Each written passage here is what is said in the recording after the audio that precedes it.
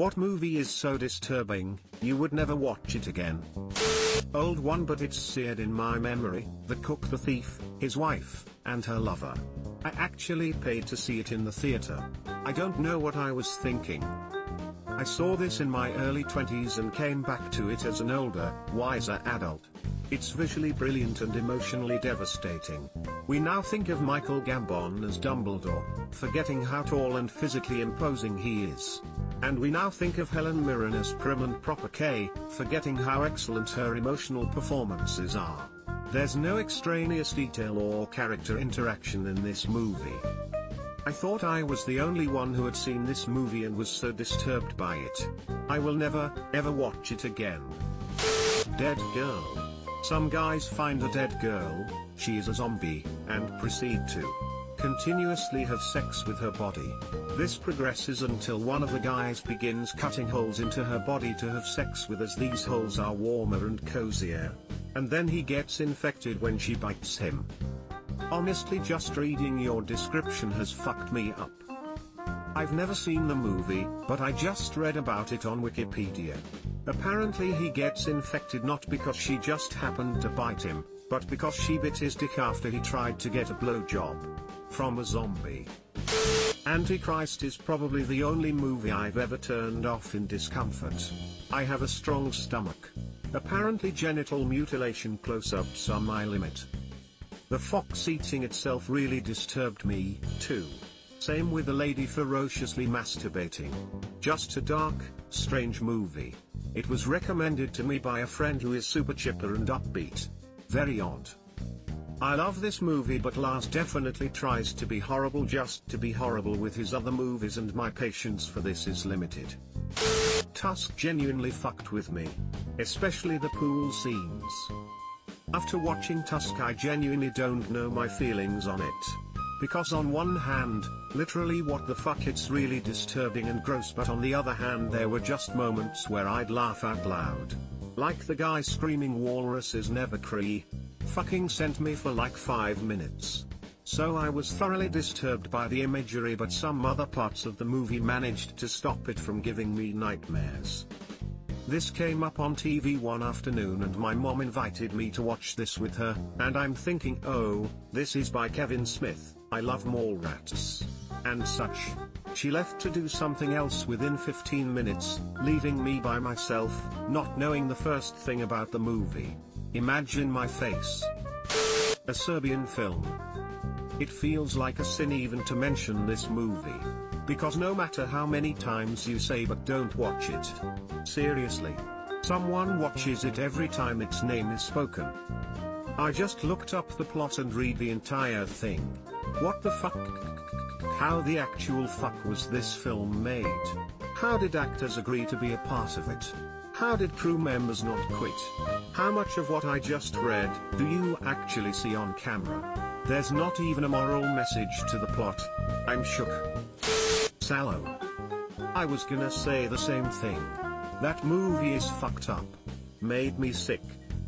I had to sign a waiver at the video store when I rented this in 2009. Lots of poop. Lots of rape. I'd like to say Martyrs, 2008, but chances are I'll rewatch it sometime. Then again, I've been meaning to rewatch Watership Down, 1978, and have not managed to bring myself to it, so. Edit, if you're going to check out Martyrs, don't read about it. Go in blind like I did. Watership Down is a good book, interesting premise. Why they chose to make a fucking animated film out of it is beyond me. And yes, I saw it in the theater when it came out. I was 11. Thanks, Mom. I worked with Pascal Laugier, the director of Martyrs, on one of his follow-up films. Deeply respected the guy going in and advocated quite a bit to work on his film.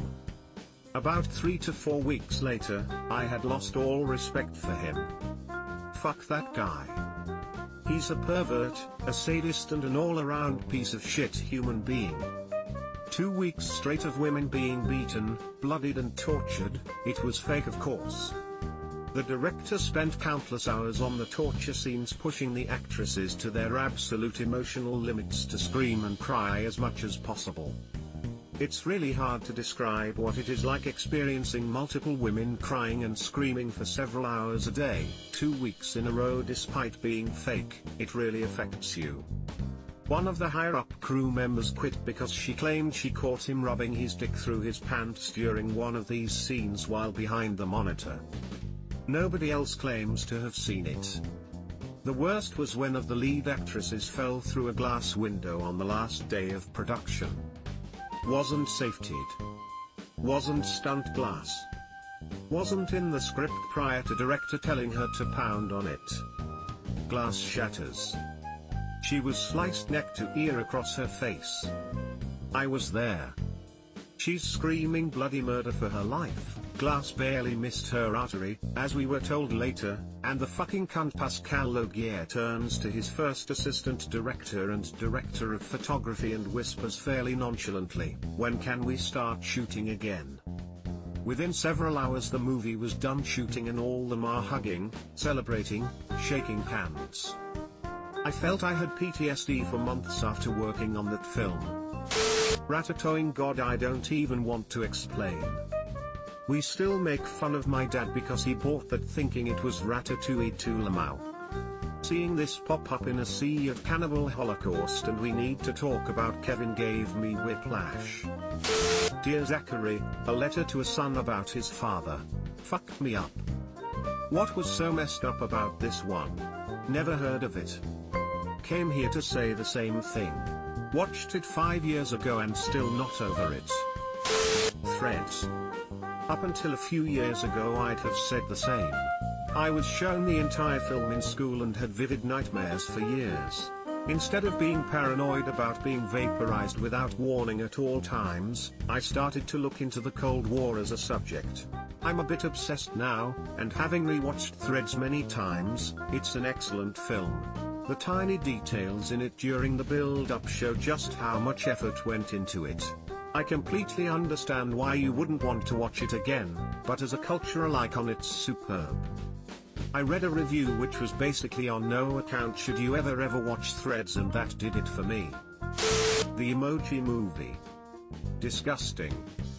Went with my wife and daughter. That was an expensive nap.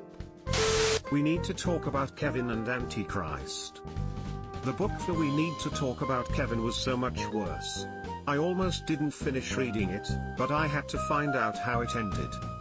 Came here to say we need to talk about Kevin. Gave me nightmares for days after. Grave of the Fireflies. Highly recommend this to most people who can handle it. I think it does a phenomenal job of showing the atrocities of war and helps us remember the human cost. It is a sad movie, but I think I'm much more empathetic to others who live, or lived, this reality. Yeah, that one isn't one I'm going to watch again. 13-year-old me thought I was tough and wasn't going to get emotional, let alone cry. That one still fucks me up nearly 20 years later. The White Christmas episode of Black Mirror. It's not a movie, but it has more plot than most movies. It's not even about gratuitous score, it's mostly psychological and hid paranoias I didn't know I had. Also, you can watch it without seeing any other part of the series. I was thinking of White Bear when reading this. That one was tough too. Playtest is one of my favorites, but watching it for the first time, I was so shocked by the ending, that I sat there for solid probably 20 minutes just thinking about it. Bone Tomahawk. It was a really great movie until it was awful to watch. It is very slow moving but the dialogue is great. However, the ending is very hard to watch. Anyone want to elaborate? Holy shit, yes. I was not prepared for this whatsoever. Apocalypse Now. I know a lot of people love it, but the scene where the family is hiding something and so the soldiers kill them all and the something turns out to be a puppy. I just wanted existence to be done after that. That fucking film. You just reminded me of yet another film I was too young to see. Thanks, Mom. My dad took my mom to see it for their first date. She didn't know what she was in for, plus was not a fan, especially because it was so long, plus she doesn't even like war movies. She used to jokingly say that she should have taken this as a sign. I did the whole Requiem for a Dream thing enough in HS. I never need to watch that depressing movie again. A friend of mine convinced me to watch this on mushrooms with him, and my life has been separated by before and after that movie ever since. I'm going to be on television. The mother's character really messed me up and made me terrified of lonely isolation later in life. Subscribe for more hot Reddit takes in your inbox, guaranteed.